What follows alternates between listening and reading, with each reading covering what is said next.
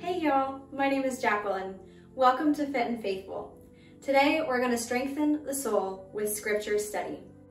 Today's verse is found in Psalm 16, verse 11, which says, "You make known to me the path of life. In your presence is fullness of joy. At your right hand are pleasures forevermore." Now today I'm going to really touch on how the three things that are mentioned in this verse, which are life, joy, and pleasures, are all found in Jesus Christ.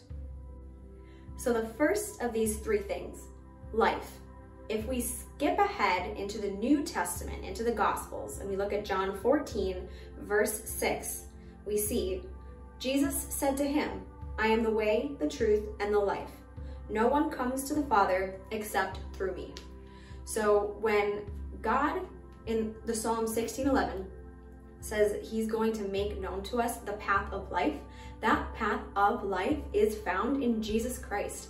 Jesus states himself, "I am the way, the truth, and the life. No one comes to the Father except through me." So through believing in Jesus, through having faith in Jesus, through having a deep, constant, personal relationship with Jesus, and by trusting him with everything in your being, you are reconciled to God. You come to God and you know the fullness of life that comes with knowing Christ, comes with knowing God. And that life is not just an abundant life here on earth, but also an abundant life up in heaven with our Father. Now, the second thing that can point us to the New Testament that connects us to Jesus is joy, and how we find that Jesus is our joy, and through Jesus we experience a fullness of joy. And that is found in Luke 2:10.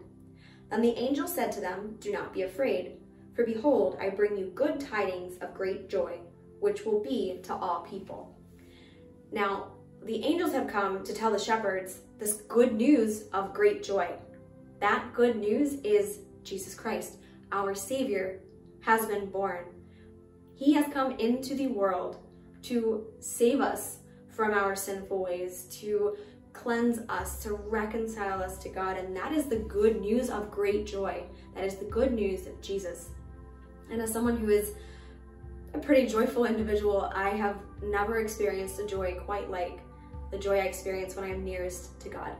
And I have tried many times to find the same kind of joy in things of this world, in relationships, in food, in my work, and it never quite competes to what I experience when I am closest to God. So seek your joy in Jesus Christ. And the final concept we're going to talk about is pleasures forevermore, being seated at the right hand of God.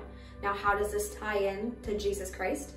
Well, in Mark 16:19, it says, "So then after the Lord had spoken to them, he was received up into heaven and sat down at the right hand of God."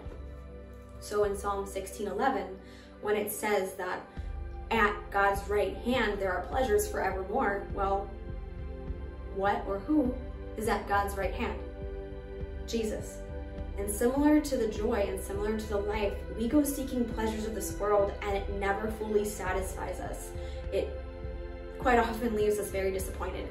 And if we look to Jesus, we will have those desires satisfied in him, because it is in him that we will find pleasures forevermore.